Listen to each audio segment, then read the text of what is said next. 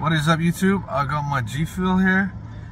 It's Sonic the Peach Ring flavor. Let's go. Oh shit, limited edition. It's like $2. Oh, it smells really good.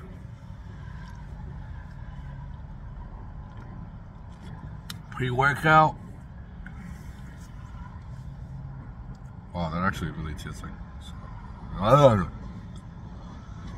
It really tastes like peach rings. Damn.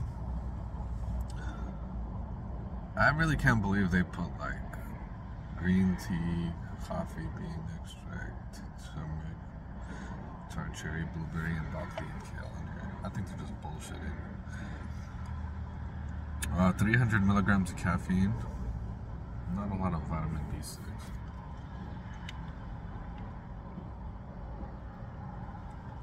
Is it good?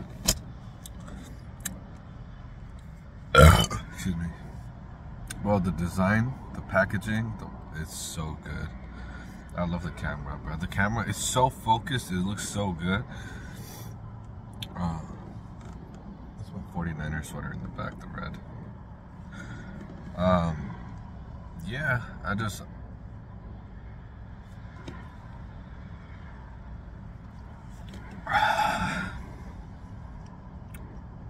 Long day at work. I know tomorrow's gonna be a long day.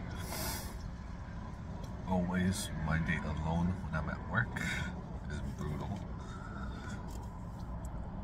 Flavor wise, I'm gonna give this a solid 7 out of 10. I think it's good. It's not as sweet as the Tetris Blast was.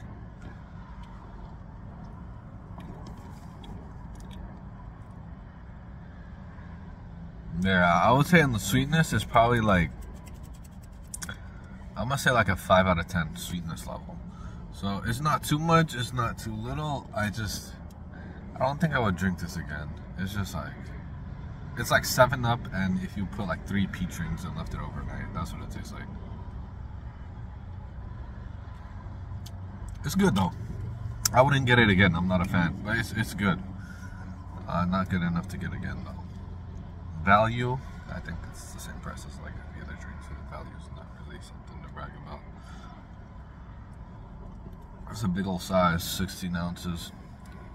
I think this could compete with like Monster Energy. G Fuel, hella popular. I think they're always a sponsor of like those gaming competitions and shit, like the streaming competitions. I forget what it's called. Like football has the Super Bowl. I forget what different gaming streaming it's called. There's a whole bunch of them.